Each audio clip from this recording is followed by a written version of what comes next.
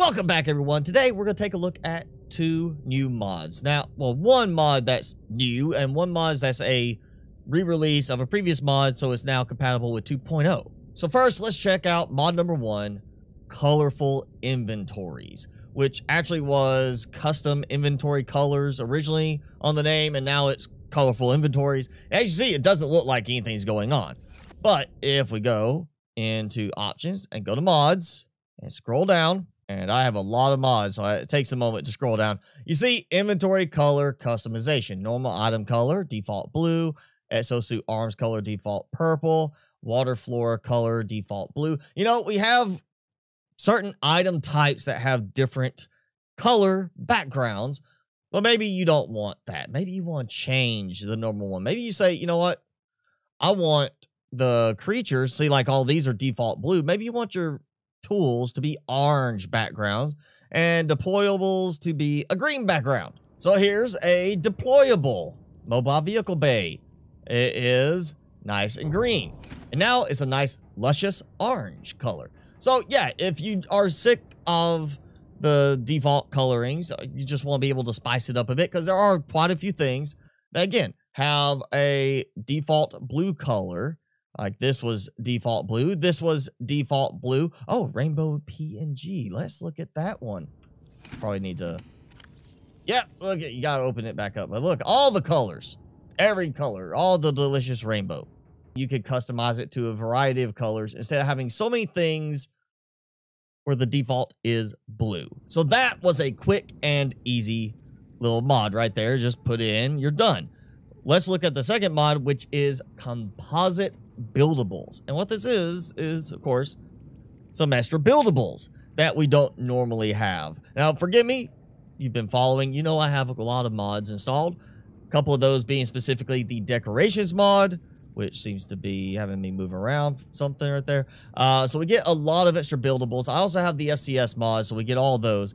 But digging through, you can see we've got a Dagazi planter, Bart Torgal's planter from Dagazi Base 1A, and we got Dagazi planter round from Dagazi Base 1A. So it's basically square or round, whichever way you want to do it. So, you know, this isn't permanent. We're just going to put it here. So it's basically the planters that, again, we find in the Dagazi base on the floating island, which has, of course, built-in flora. If you want something like, you know, you put in the regular planter. Let's do the other planter, the one that is square, same style as the normal one.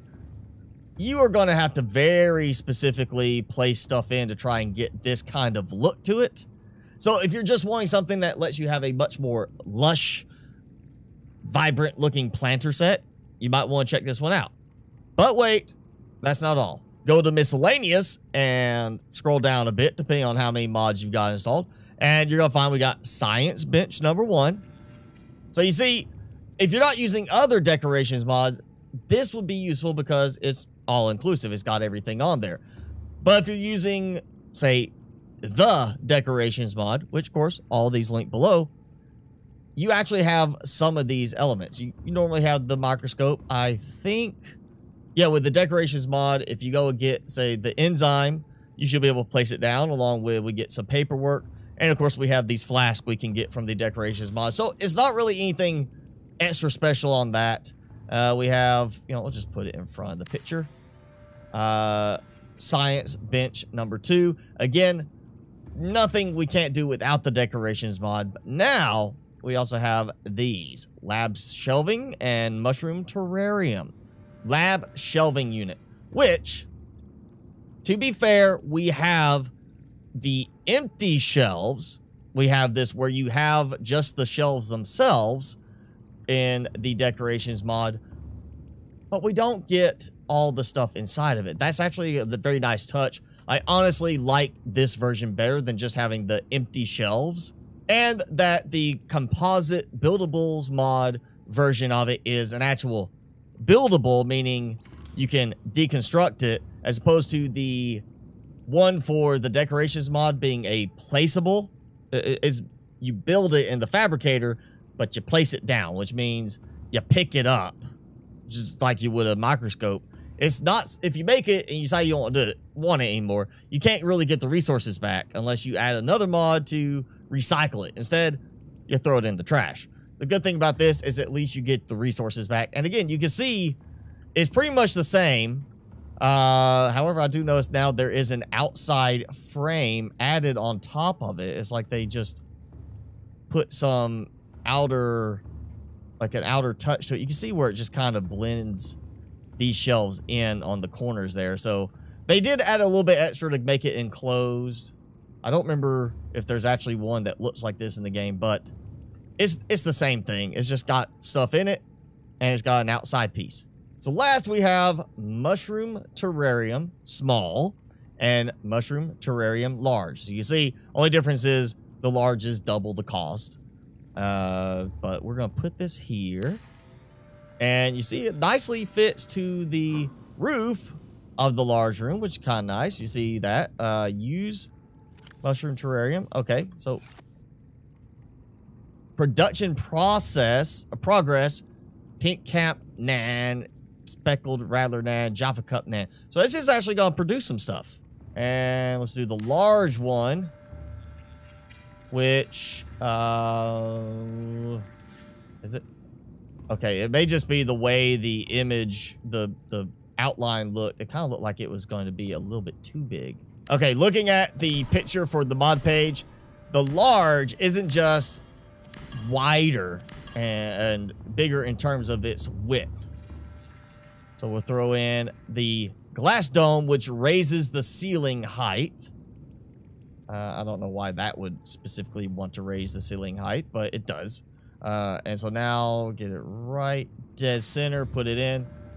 Yeah, okay, there we go. So we'll see if there's a difference in production speed. But as you can see, it actually goes all the way up to the top of the dome. So the large one for rooms with a glass dome, whether that's the multi-purpose room or the big room, if you use the glass dome and you don't want it where the small one is kind of sitting below the ceiling, you want it to actually hook to the ceiling, use the large one. So I've been waiting a little while, and these have not produced anything yet, which I was thinking the pink cap nan, speckled rattler nan might mean that, you know, there is showing not a percentage, but more of a count of how many were in there. But now that it's been sitting here for a while, it hasn't produced anything. I started looking. If we go into options and we go to composite buildables, you see we got a few options here. We got standard, complexity, complex, so you can change the recipes. Also, newly placed lantern trees are fruited, so you can go ahead and start getting fruit. And apparently you can adjust it so that the lantern fruit trees you place from the other buildables, the little planter, the multi-planter things, you can actually get fruit from them. I'm going to put it at 50 because that was the, you can see the little marker right there. Put it at 50. And then mushroom terrariums overflow into bioreactors. We're going to turn that on, and I'm just going to put this up to 20 because, you know what? I want to go fast. I want to go fast. And so there we go. Now we have a percentage value for each one instead of the nan value. It's been long enough that this should be at least a few percent points up. Like if I planted the mushrooms in one of these, they would be growing already. Or if, you know, if I planted them on the FCS hydroponic thing, if I planted it on one of these, I'd already have, like, you know, actually, let's look and see. I had got this down to 13 earlier after I ate some. It's back up to 20. So yeah, these are producing. Granted, that's going a little faster than might be normal, but these don't seem to be producing at all. Even though I've set the production speed factor to 20 and overflow into bioreactors, well, there's no overflow. There's no flow at all right now. It is possible that maybe the change did not take effect because these were already built. I'm going to give benefit of the doubt and rebuild this one, maybe, because I turned it on after it was already built. You know, it didn't apply. Oh, and you can see how much of a difference there is on the recipe there. I didn't even look at that. Look how much stuff you got to have for those. Oh, that too. You know, yeah. I forgot about the fact looking at the more complicated recipes. It does tie in with the idea, maybe, just maybe, because I built it before I turned this on, that could have an effect on it, because it obviously affected the materials that I got back from it after that. Oh, yeah, there we go. Look at that. Okay, so it does work. You just got to build it after you turn that on. All right, so rebuilding this got it to work. So it's nothing to do with the complexity of the recipe. If you want to make it more complex, you don't want it to be like, hey, here's some titanium and glass and I suddenly have mushrooms. You want it to actually be, you have to have mushrooms for it. You could do that. But that doesn't have an effect. The production is entirely based around, if you have it off when you build them, you got to deconstruct them, not partially, completely, and then replace them for the production to actually work. All right, this is 1%. You see how much slower it is now. That will take a while. Only reason you'd want to go like, hey, I'm going to put it at 20x the production speed, so you can sit there and see it's like several percentage a second. See how fast this fills up. The only reason you want to do that is because you want to overflow to the bioreactors, and you want to have infinite bioreactor power, because these are not going to last very long in your bioreactors. So there you go. 2 mods to check out. You've got the Colorful Inventories mod, which lets you change your inventories for everything. I see, look at that. All these change color, and well, these didn't change color. I'm not sure why those didn't change color. But you go, look, food items, flame. I think that was supposed to actually be rainbow. I thought I said it too. But yeah, you can do custom color changes if you want something. Just you want something that looks a little nicer on your inventory, or you just want to be able to quickly see a type of item compared to the normal, like most stuff having that blue background. Really useful. Of course, linked below if you want to check it out. And then we have the composite buildables, which gives you, well, you know, the lantern tree garden setups from the Dagazi bases, which will function as actual lantern trees, so you can get some nice yummy lantern tree fruit. You also then get the science bench, which those, yeah, you can build those yourself. You can literally just build the normal countertop, and if you're using the decorations mod, pretty much cover all of these toppings for them. But what you don't get is, of course, the filled in lab shelving unit like you get here. This is the decorations mod. This is the composite buildables mod. So you might want this mod just because you like the way this looks.